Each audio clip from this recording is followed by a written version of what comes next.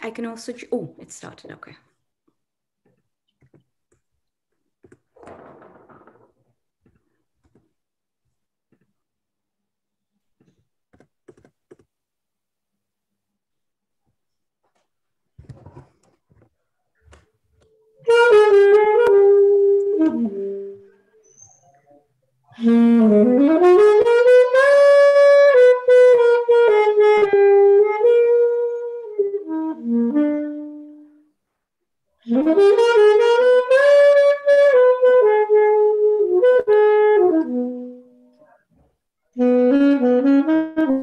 I can also, oh, it started, okay.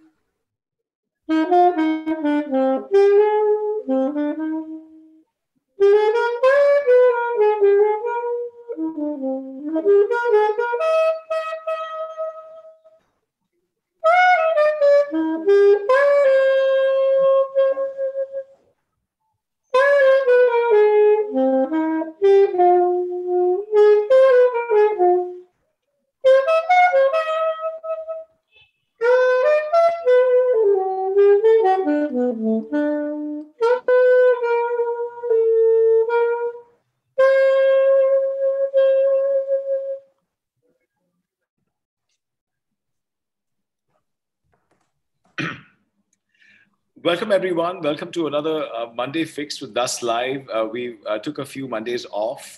We had a continuous programming every Monday for 1 year. And so we are back after a 2-week break. And we are very excited today because today we are going to be discussing, actually after a long time, we're discussing a book, The Good Girls by Sonia Faleiro. Sonia Faleiro, as Thus is a Goa-based platform, we're very excited to have actually a Goan author of international acclaim, who's done some fantastic work, as somebody I actually have had the chance to interact with and know personally. Sonia's written a lot, but Sonia's most pioneering work for me has been her first book, The Beautiful Thing, on the dance bar girls of Bombay. And following that, Sonia has now done an incredible book, The Good Girls, about the harrowing incident in Badao in UP from 2014, where 2 young girls, teenage girls, were found hanging from a tree. And it's interesting because for me, Sonia's work in this book is fascinating because stories like this in India, in particular, get forgotten. They become so heavily part of our lives while they're in the media cycle, no matter how deep and important they are. But the stories also get forgotten. The incidents get forgotten. We move on. And what Sonia's book has really done is created a permanent record of both the lives of Padma and Lalli and celebrated their lives, but also really tried to explain the situation in a way that we rarely see in this kind of non-fiction investigative work that Sonia has done in the book. And I'm really excited to discuss it today. And as I was telling Sonia that I would like us discussion today for the next 45 minutes to really focus on the process of this this book, and not, of course, I don't want to give away the story because I really encourage everyone to read it. I actually read it for the second time yesterday. It's just fantastic. And very powerful. I mean, so Sonia, welcome to the show, Sonia. And I really wanted to ask you, Sonia, that you do explain this in the book. You know, you spent time in Delhi. You were deeply affected by Nirbhaya, like all of us were, right? The whole country was, and Nirbhaya sort of Nirbhaya stayed in the news for years, and it changed, started a whole movement of rape law reform in another way. It was actually, in a way, it was a Mathura of 2012. And but I want to ask you, what was that moment for you when you read the Badao, when you started reading the Badao story, and you decided that, you know what, this is something that you needed to go actually and research further? Yeah, yeah. Alok, firstly, thank you so much for having me. It's so great to see you after all these years. So I think my reaction to the Badayu case started with my response to the case that we know of as the Nirbhaya case, which happened in December 2012. And I think that was one of those cases that, was the biggest case of my lifetime, of my adulthood, certainly. And it was so shocking, so tragic. And I remember when she passed in a hospital bed in Singapore, seeing the news on my laptop. I was abroad at the time, and just weeping. And this was not somebody that I knew. None of us, you didn't know her, presumably, and most of us didn't.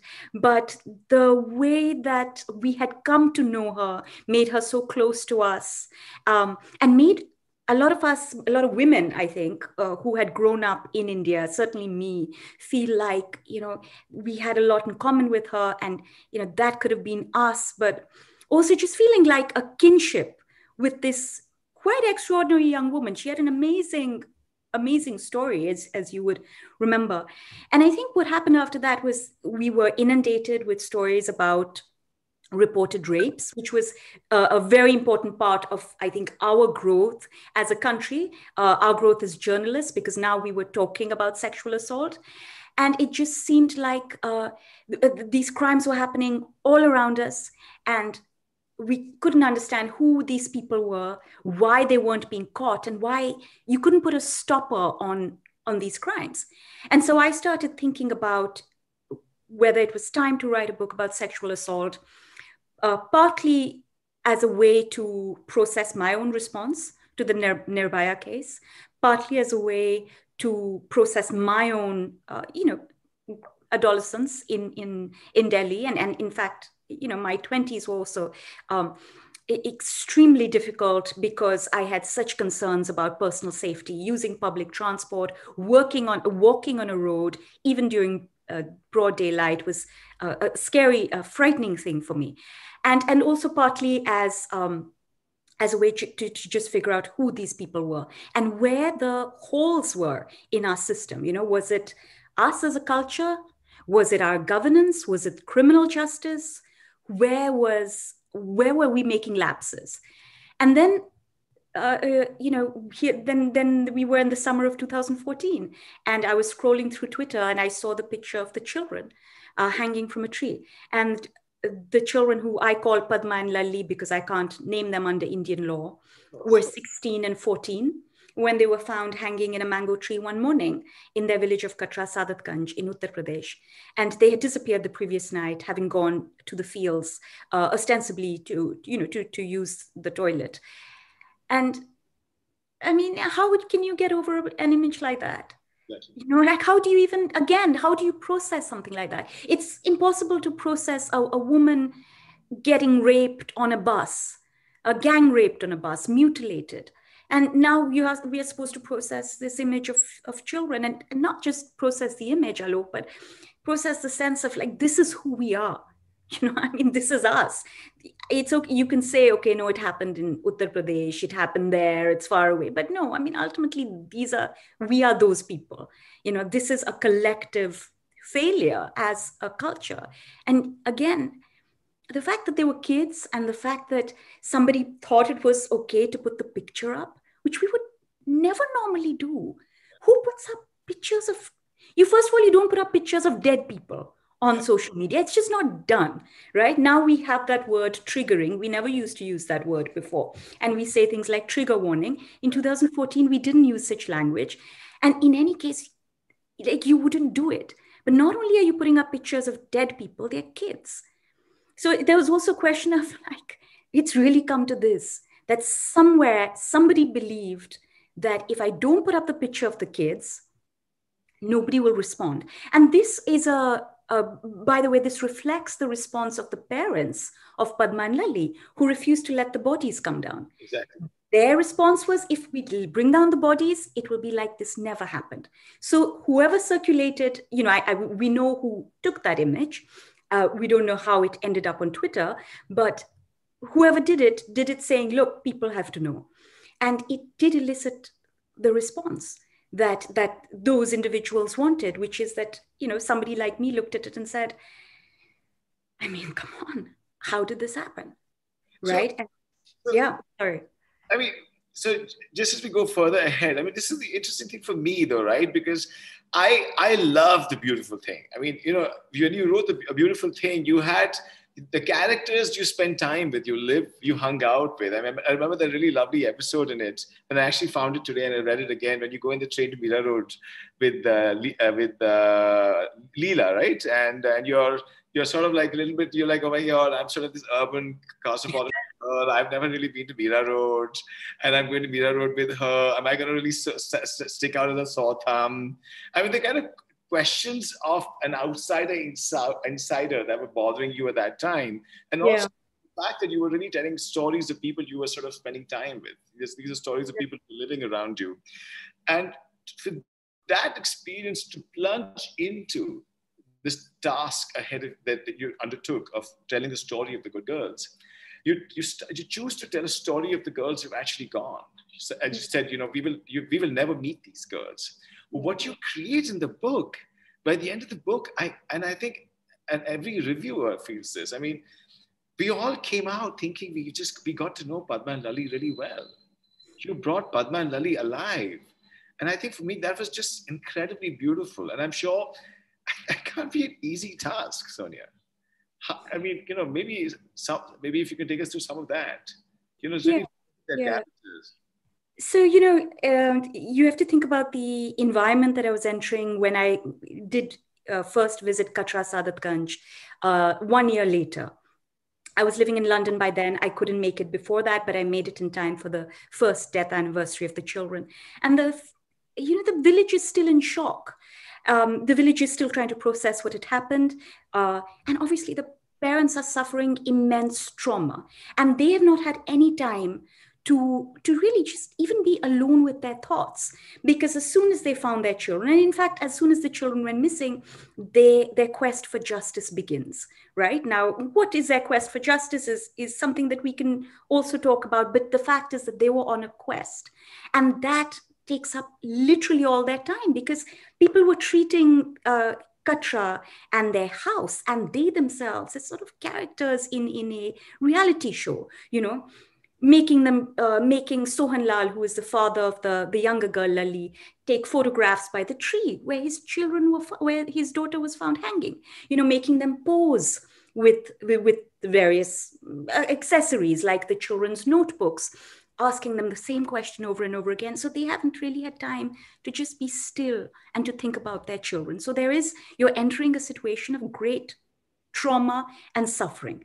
And because they're still on a quest, there are some things that they can say and there's some things that they won't say. Then you have the fact that, Padma and Lalli were teenagers, right? And I was an insufferable teenager who couldn't give her parents a straight answer. I mean, I had two lives, and I grew up in a liberal family where, I could have a straightforward conversation with my parents, I guess, depending on the situation. But, at that age, kids, they are two people, right? And it's just a natural part of your development. You're trying to be an independent person, and that means cutting off ties for a certain period of time, right? So their parents were in that position where there were some things they could not say to me, and there are some things that they did not know, in the way that all parents don't completely know their teenagers. Simply that.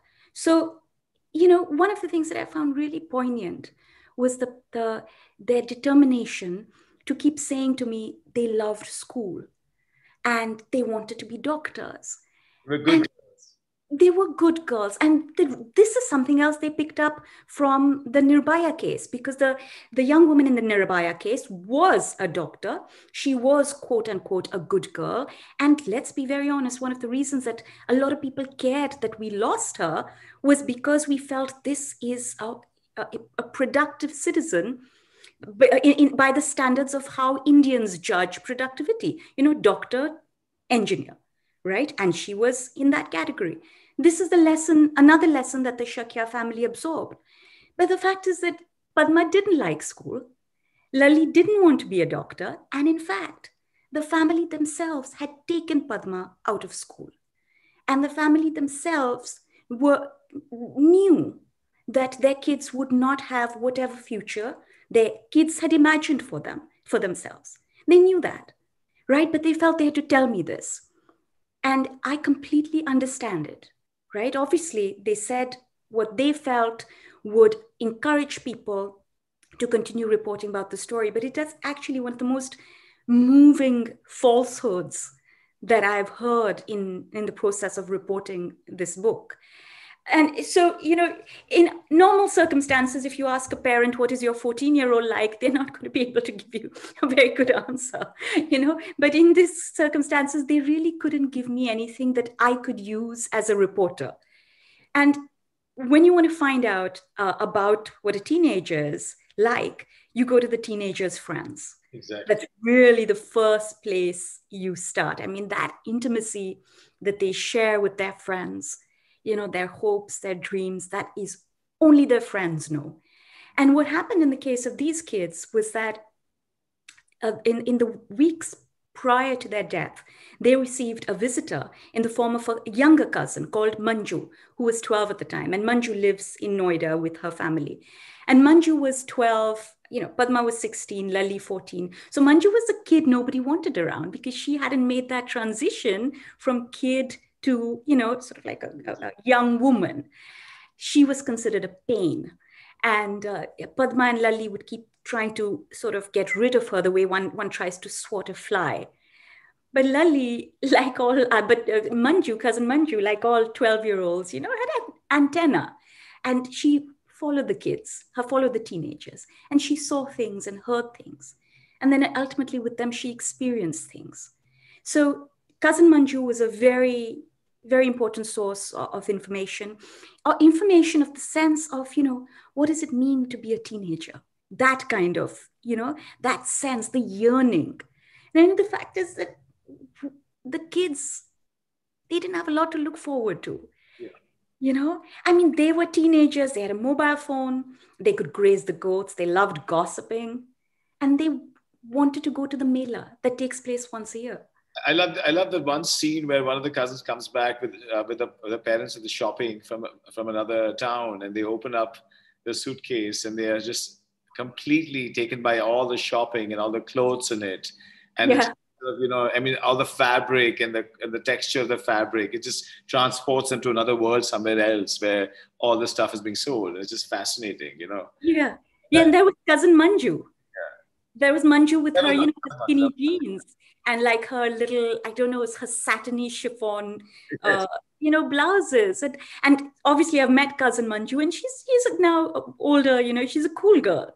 And how do you win her trust to talk to you though? I mean, how do you establish that rapport? Is it something that just happened naturally? Was she always open to talking to you? So, if tracking down cousin Manju was a little bit of a tricky situation.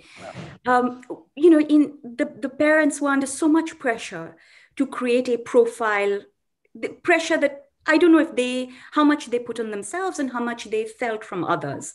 I'm sure they felt a tremendous amount from other people, but they were definitely under pressure to create profiles of these perfect children. And one of the things that they were really uncomfortable about talking was the fact that the kids had gone to a mela. And this is the most shattering thing, Alok. I mean, you are under so much pressure from wherever that you're afraid to say my kids went to a mela. What is a mela? I mean, seriously, there's literally, I've been to that Mela. There is a Ferris wheel. There are Golgappas. There are toys. There's nothing. It is the most innocent, sweet, and it's nothing. And the parents didn't want to admit. So initially, if you look at some of the early news reports, it says, no, my kids didn't go to a Mela, or even we don't have Melas. Is the shame attached to the idea that the kids were having fun, or the kids were on their own and they were autonomous? They were autonomous. They were on their own. They had been allowed to leave the boundaries of the village. They were doing something that girls are not supposed to do on their own. These were 16 and 14-year-old children, and the Mela was literally walking just across the street, a tiny little Mela. But the parents were afraid to admit it. And so when I found out that cousin Manju had accompanied the kids, I said, hey, I'd love to talk to cousin Manju. And it wasn't something that they were happy to do. And I had to wait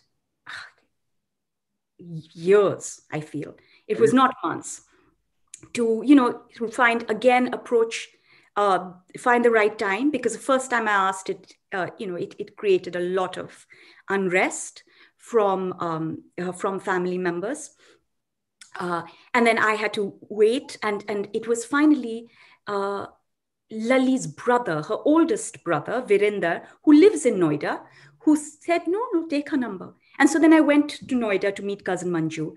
And she was very straightforward, very forthright young woman. And who also, in, I think, a typical way of teenagers, was still nursing some bruises of having been rejected, of having been snubbed by her older cousins. And so therefore felt, quite free to say things to me that she perhaps might not have said under other circumstances. How fascinating. I mean, and this, and you handle, and I don't want to give away the story at all, but for me, this, on the theme of autonomy, sorry, somebody's mic.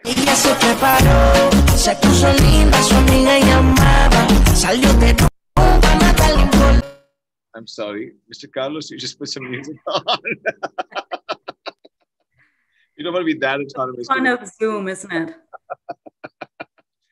No, I think you handle in the book.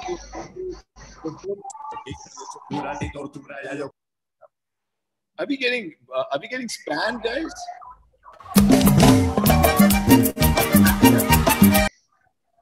Somebody's spamming us.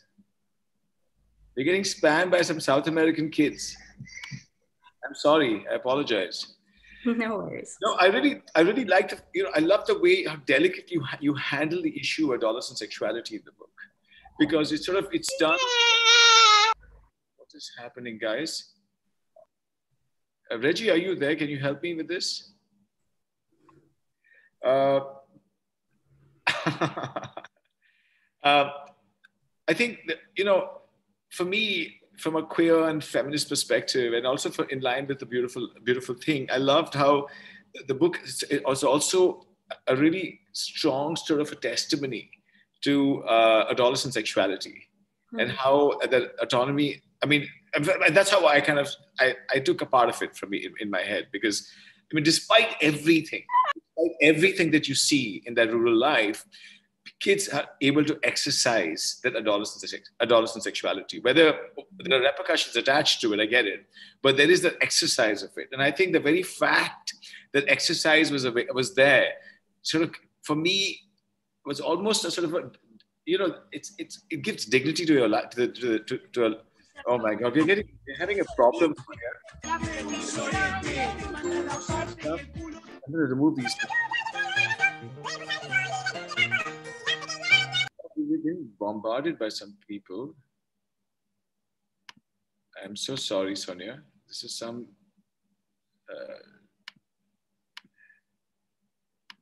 I'm sorry. Sorry, we were Zoom spam.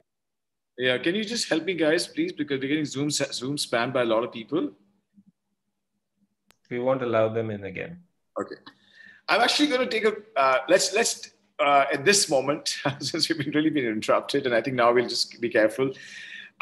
Sonia, So for the audience, I discussed with Sonia what part of book should we read, and I think because it's International Women's Day today, and there's something really incredible that Sonia does through the book, because the book constantly brings us into what's happening in India at that time, what's happening in UP at that time, brilliantly, whether it's Akhilesh Yadav's struggles with his father, and Modi's rise to power. Modi has just been appointed as a prime minister. So it's a constant reminder of a timeline of India while these events are taking place. But I think there's something really incredible that the book also does. It acknowledges a struggle of the women's rights movement, which has led us to really create a language around protecting women from sexual violence in a way that, it's a long history of that struggle. But I thought if Sonia could read from this chapter, The Women Who Changed India, and parts of it, and we can really sort of also be really apposite for Women's Day.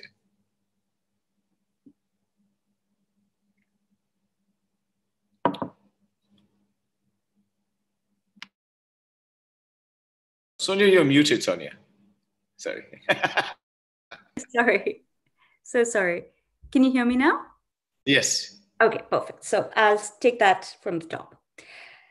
The Delhi bus rape was among a handful of crimes against women that had over the years created social awareness and led to policy changes. When these changes happened, one could perhaps find comfort in the fact that at least something positive had come out of something heinous.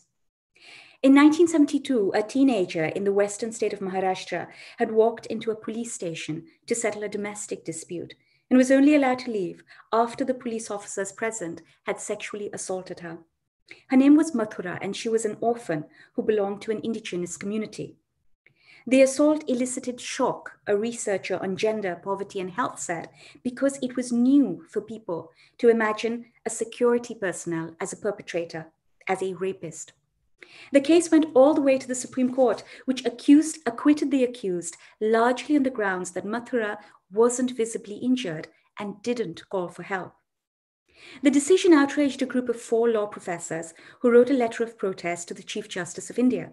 Eventually, this led to the burden of proof being shifted away from the victim.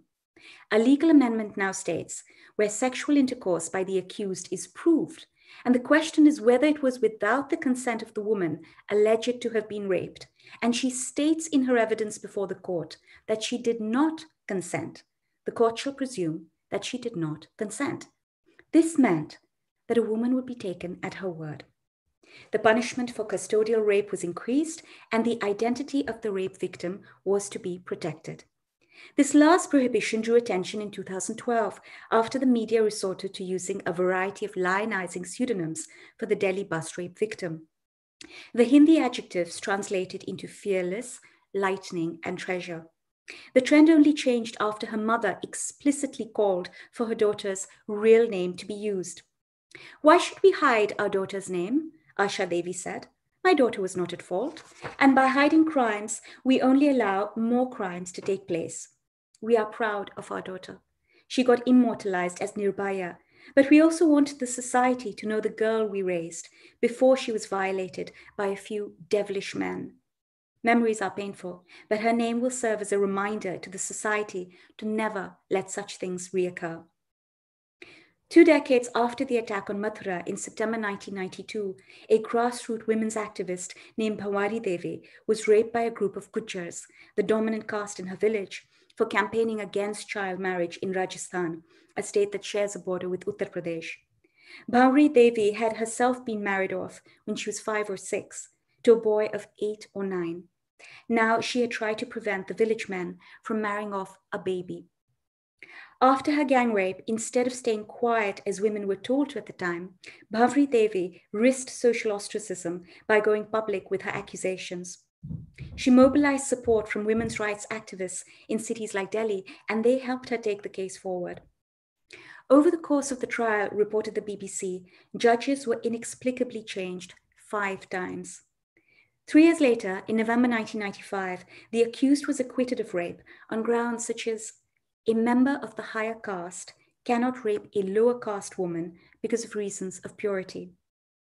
The judgment caused outrage and led to protests across the state. But although it was challenged in the Rajasthan High Court, only one hearing has ever been held.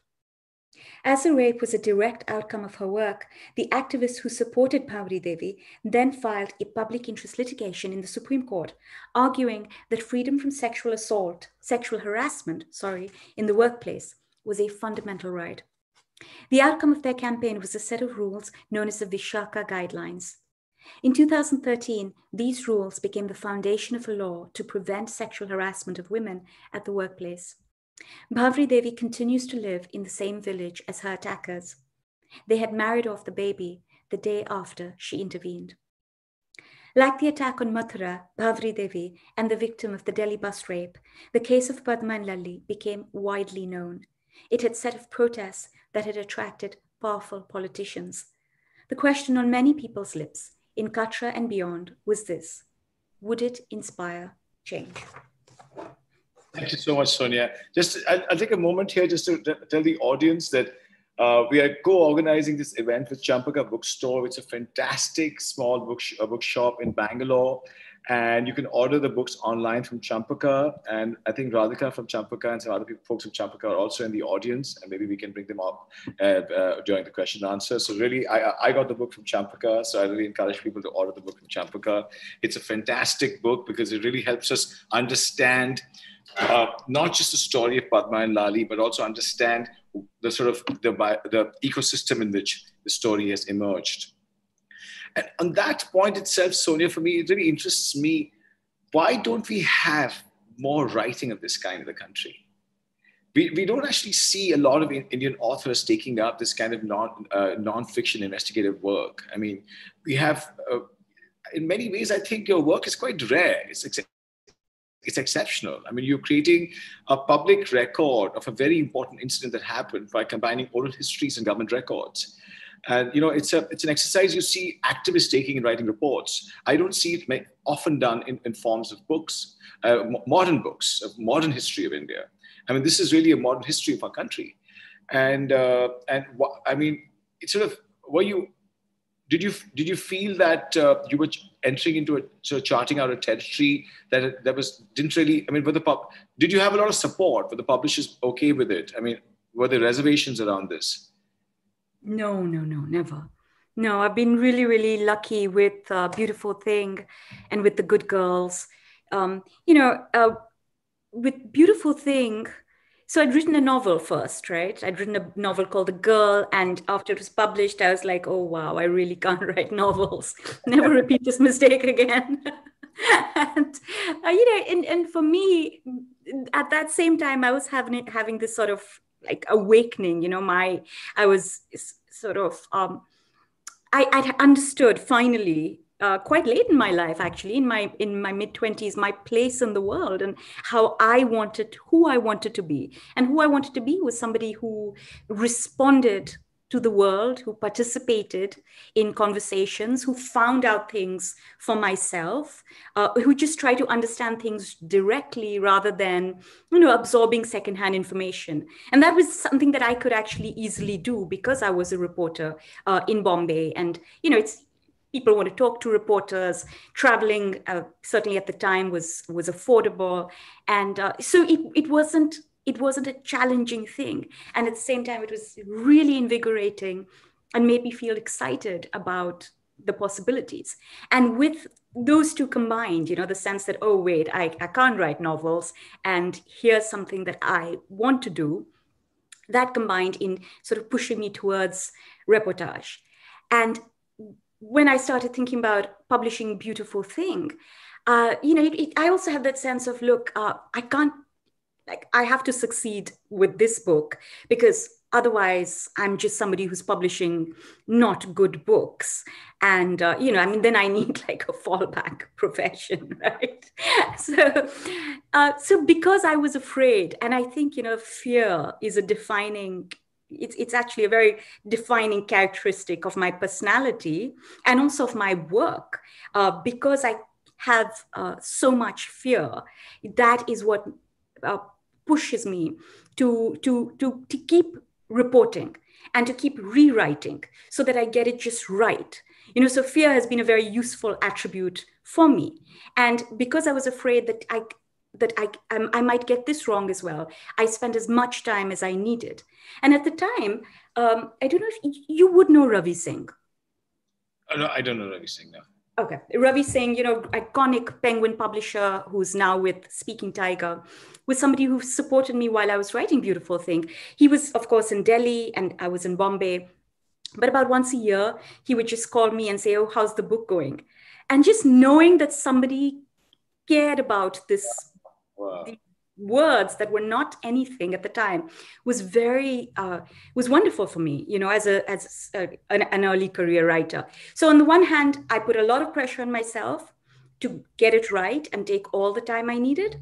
And on the other hand, I had at least one person, I mean, of course, apart from family and friends, who was very supportive and encouraging. Can you quantify both these research projects? Like, for example, in both a Beautiful Thing and The Good Girls, how many people did you interview? Like, how many times did you travel to Uttar Pradesh? Just for The Good Girls, how many people did you interview in total? How many trips did you make to the village to Katra? How long did this entire period take? When did you conclude the research and you sat down to write? Can you quantify some of these things? Let's see the scale of work you put yourself through. Yeah, absolutely. So in 2014, in the summer, after I saw the picture of the children, I started to think about making that a centerpiece of a book about sexual assault. But, centerpiece in the sense it was really still going to be a small part of the book. And I really did believe that because it was a so-called open and shut case, I could make one trip to Katra and then I would write the book, right? The book was this big and the case was supposed to be that's a part of it. So I first went to Katra in 2015 and I was going to stay there for a week. And at the end of the week, I didn't have, again, fear. The fear that, look, all the investigations have concluded, but I'm not confident that I know what happened and I cannot have this in my book. So either I do not have it in my book or I stick around.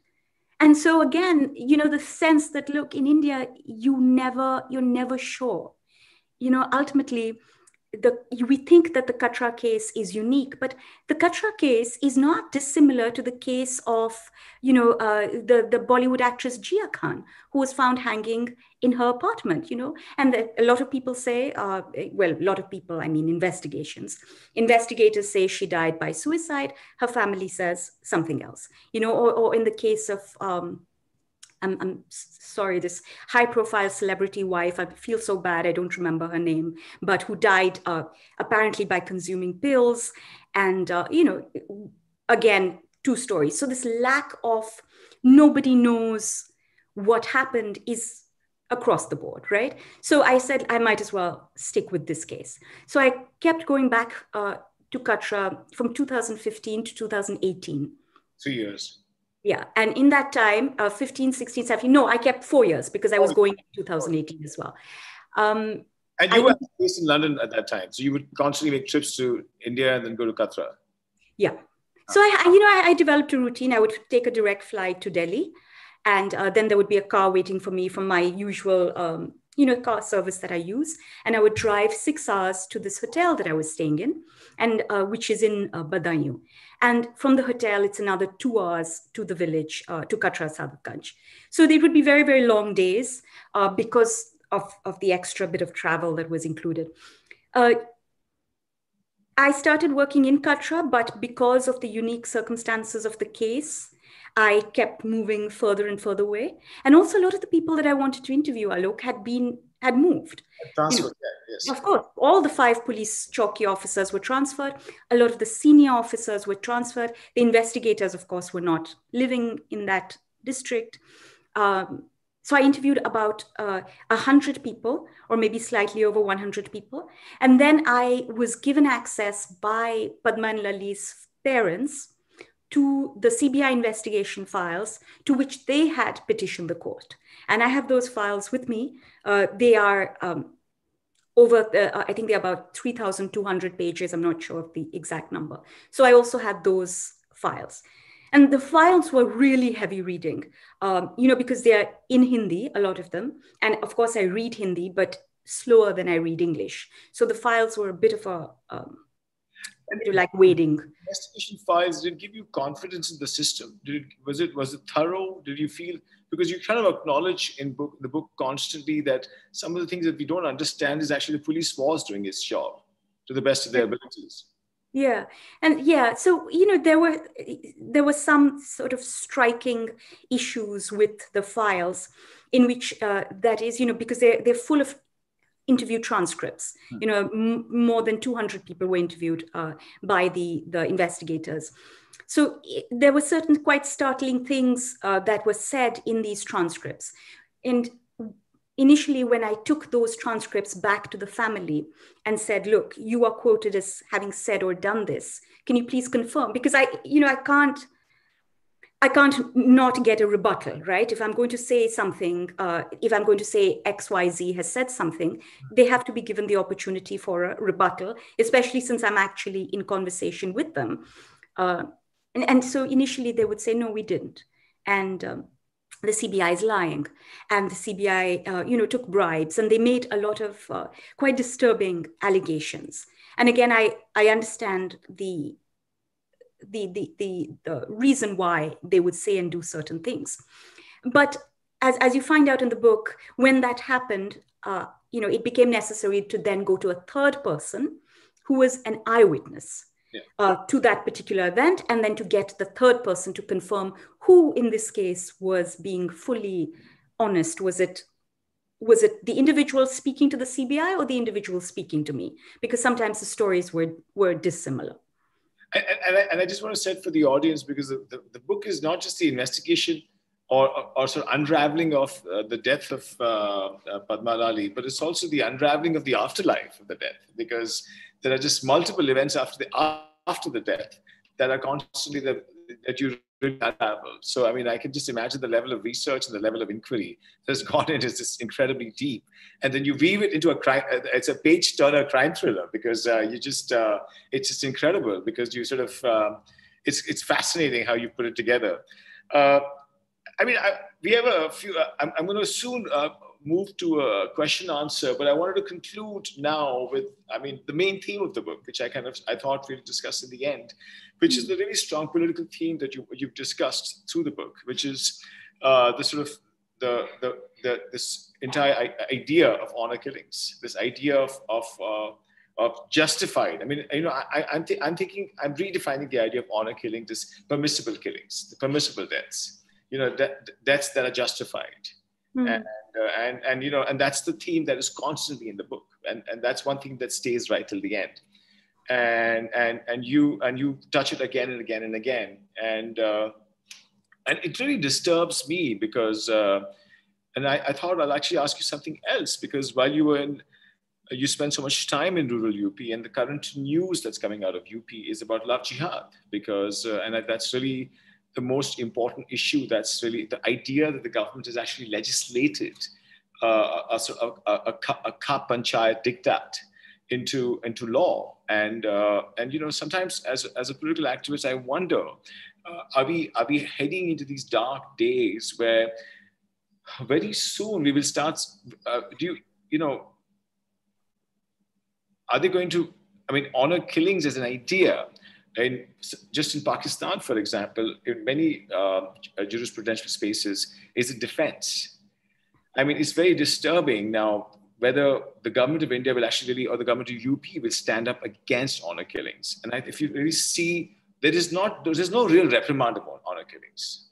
It happens, but there's no, like Modi has not come out and made a statement against honor killings. Yogi Adityanath is not going to come out and make a statement against honor killings.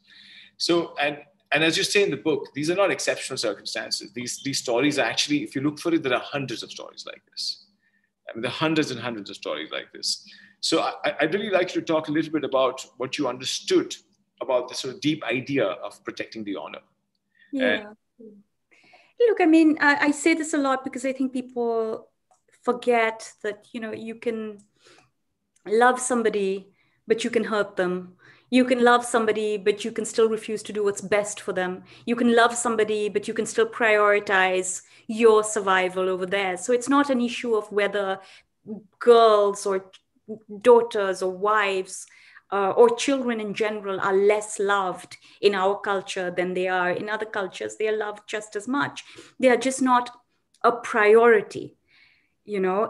Ultimately, many of us have either we are in situations where we have too little, and when you have too little, then you begin to have an obsessive focus on what you, and understandably obsessive focus on what you do possess. And one of the things that you do possess is honor, it is dignity, it is your word, it is those sort of things. They take priority over everything else. And you see the same thing at the other end of the spectrum. When you have a lot to lose, then again, you are very, very careful and tend to prioritize certain things over perhaps what is even humane. And I think that that's the issue that we are facing. It is that these victims are simply low priority. There's love, but there's low priority. Some other things are high priority. And because we are sort of enmeshed in this hierarchical system of caste, of class, and it doesn't benefit people who are in power to try and dismantle any aspect of the system just continues to go on. And the victims tend to be girls and women. And again, because of their low priority, nothing changes. So what we need is, we need more powerful people, more powerful women in powerful positions with a more humane understanding of what the world should look like, and an understanding, full stop, of what human rights look like. Is honor killings a kind of a sacrifice? It's not a religious sacrifice, but it's a sacrifice to the samaj. Yeah, that's definitely, I think, one way of looking at it. I mean, it's a sacrifice to the samaj. So you can, because you can sacrifice an animal you love, right? In fact, you have sacrifices, you love something and you sacrifice it. So here you're sacrificing something you dearly love and you're sacrificing it for the protection of the samaj, because you need to, your survival depends on you surviving with you belonging to the samaj. And that is, right. And right. And the person who's doing the sacrifice will make the argument that they're not doing it for themselves alone, that they're doing it on behalf of their family, the other girls and women in their family, and for their community, their clan, and future generations. So it really comes down to, yes, it is a terrible thing, but it is one person, and look at everybody else who is not suffering as a consequence. But what's happening is that, there are more and more reasons to commit these crimes. So from premarital sex to marrying outside your religion, to marrying outside your caste, to really just doing anything that is different from what is considered acceptable. For me, one of the greatest beauties of the book, and I really want to thank you for it, is to, you really evoked Padma and Lalli as both, I mean, these incredibly intelligent girls who, and as you said, these adolescent girls with an afterlife who had mischief in their life and who are attracted to boys and wanted to, meet boys and wanted to go to melas.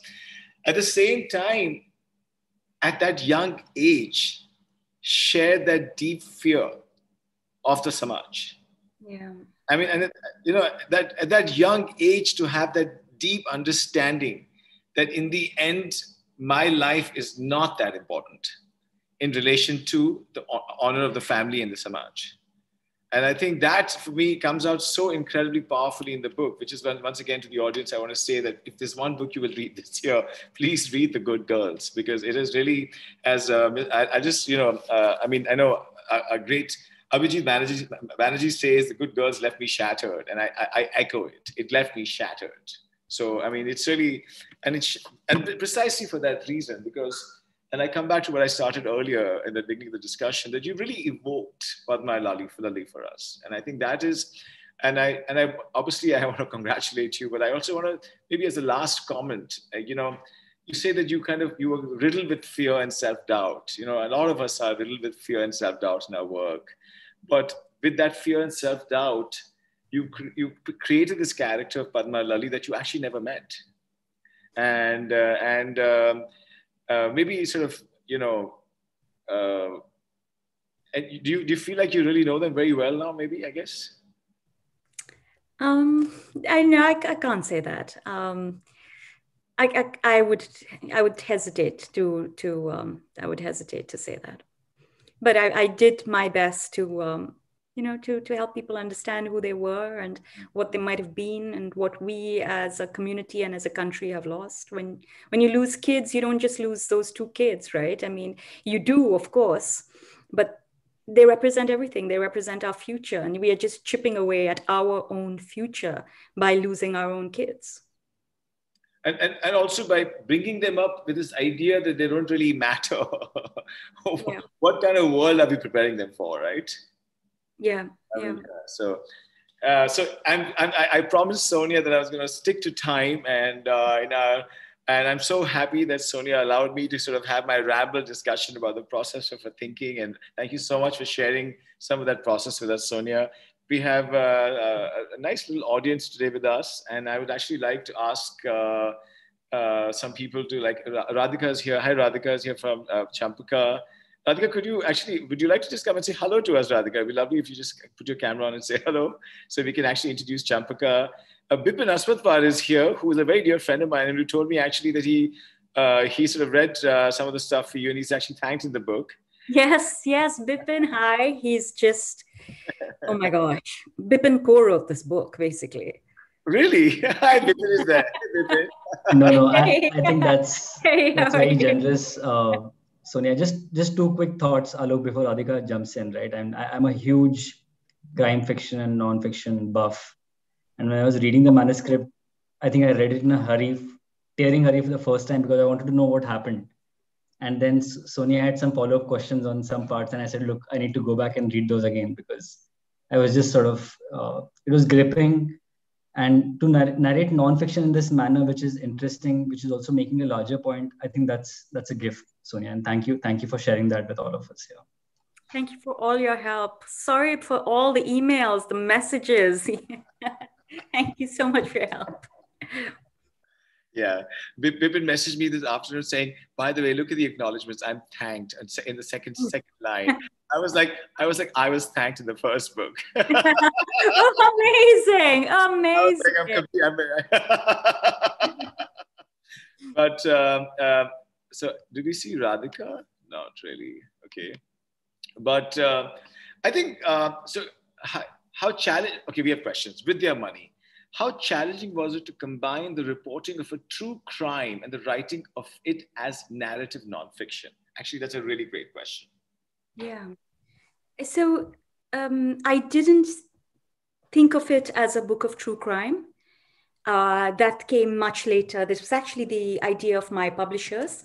So I simply wrote the book that I wanted to write, and wrote it in a linear fashion, because that is just like a fundamental of journalism. You know, if you want to explain something complex to your audience, you just start at the very beginning. And of course, it's a fundamental, and it seems like a really easy thing to do, but it becomes so complex when there are dozens of people involved. And in this particular case, everybody thinks that they saw or heard something different, which kind of created this, which gave it the sense of I guess, of a suspenseful true crime. But I didn't really think of it as anything but a book about these two children who had been found hanging in a tree, and about what might have led them to end up there. Thank you so much for that. Let me see if I have any other questions of the audience, guys?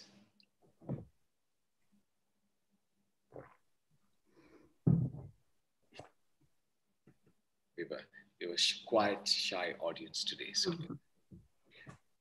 So I just,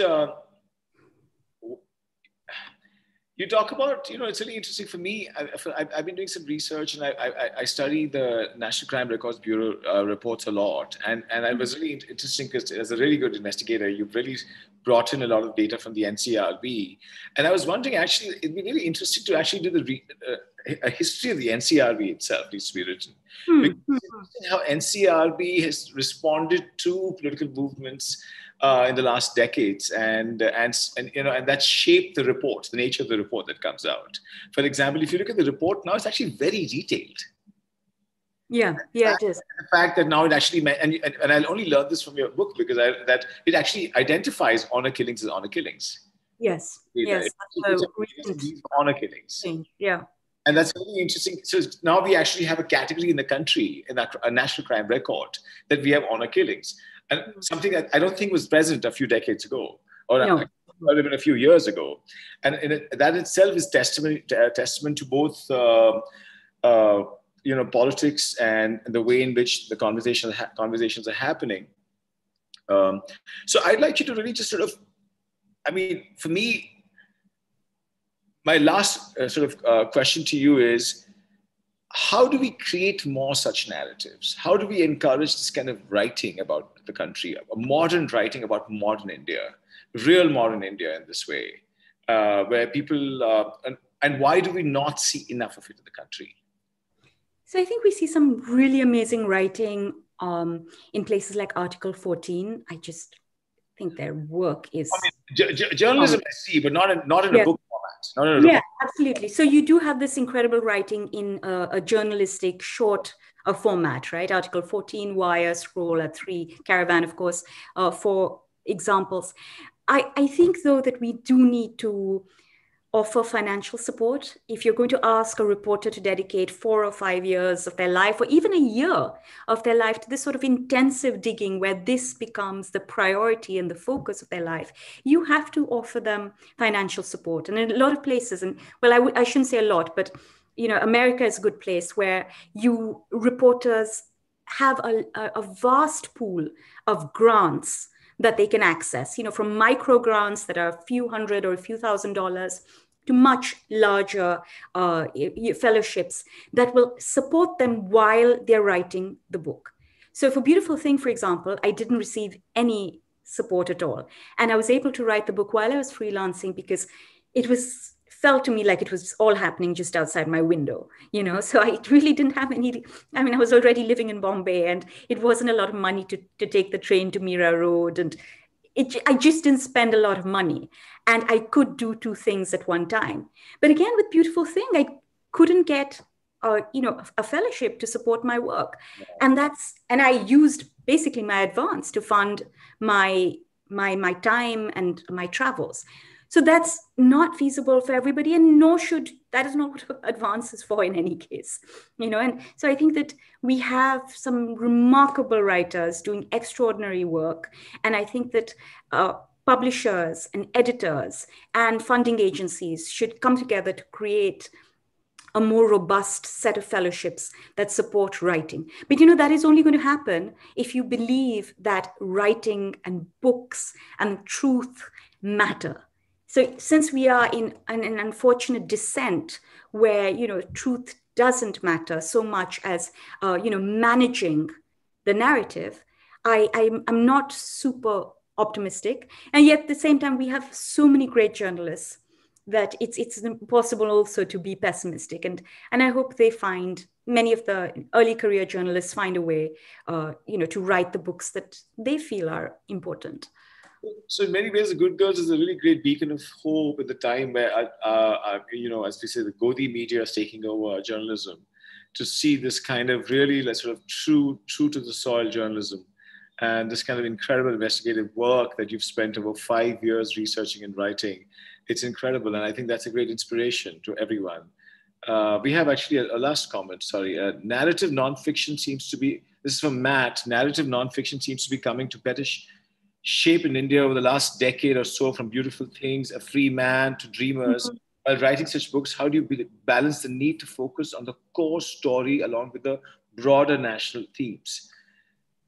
And the second question, shall I also read out the last question? Next question.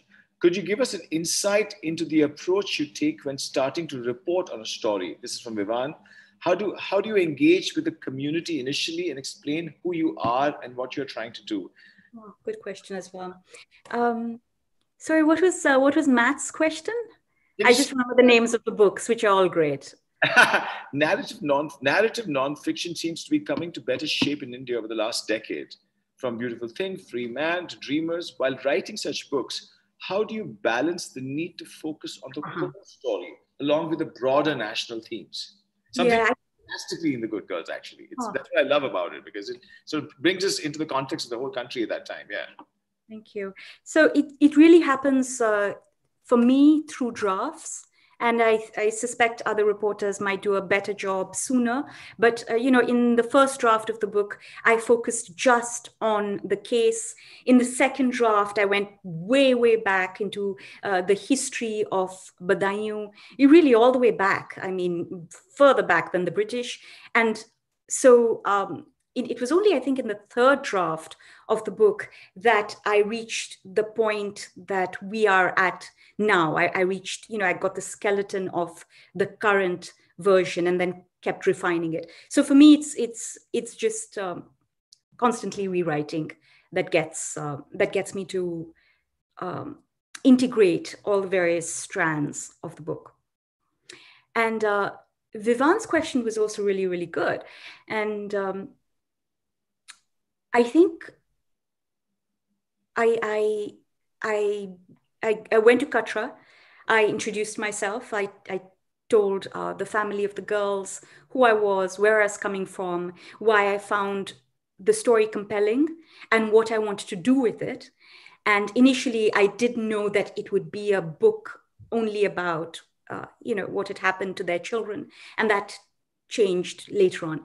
But I think, often people are not that interested in who the reporter is beyond establishing that reporter is trustworthy. And I think the lack of trust in Indian journalists is something that a lot of us are having to deal with. Even in a place like Katra, where the Shakya family doesn't have access to television and to the newspapers, they know that there are TV stations and there are newspapers that misreport the facts and as a result cause extremely unpleasant situations for people, So I think building trust also comes from just establishing that I'm a serious journalist who is there to understand really what happened. But also I had to make it very clear that I wouldn't just be speaking to them, that I was there to speak to as many people as I felt were necessary to tell the story. Thank you for that, Sonia. Guys, if it's 8:32, Sonia, will any percentage of your earnings be passed on to the two girls' parents, Louis Godino? You don't have to answer that question if you don't want to. We don't need to know this. But anyway. Okay. All right. Thanks so much. Yeah. So may I ask you one last question, Sonia? Just to take it. Yeah. I'm sure there was one moment when you were tearing your hair apart and saying, "Oh my God, what have I got myself into? I can't do this. This is not moving forward." Yeah, and I think that kind of real block, whether it's from like getting people to speak to you, whether getting some permission, whether things are not really coming together. That one experience of deep frustration in the middle of a deep writing process. Yes, I had a lot of those, especially, 2018, 2019. There was a lot of information, a lot of strands of the story. I really struggled with it and went through quite a few dark days. But, you have to see a book till the end, right? I mean, that's what makes an author as opposed to somebody who has a good idea or somebody who has talent or somebody who's hardworking. I mean, the thing is that everything has to come together and the book has to be finished. That's just it. There's no way out of it. So you can finish the book by writing every single day and trying to overcome all those voices in your head and all the struggles. Or you can just say, look, I can't do it. And I was not in a position to give up, right? I'd come too far. But actually, Alok, one of the reasons that I founded, I formed a fellowship, a mentorship program for writers in South Asia. It's an early career mentorship program called South Asia Speaks, and I started it last year. Oh, fantastic. We have 20 amazing authors. We have Saman Subramanian, Fatima Bhutto. We have another Goan resident, Prayag Akbar. Oh, Prayag also, lovely. Yeah, Karan Mahajan, lots of, Madhuri Vijay, lots and lots of incredible people. And so 20 authors who are volunteering their time to work with early career writers. So it's called South Asia Speaks, and it was launched last year. Yep. And we got like 500 applications, really, really amazing applications from 8 countries.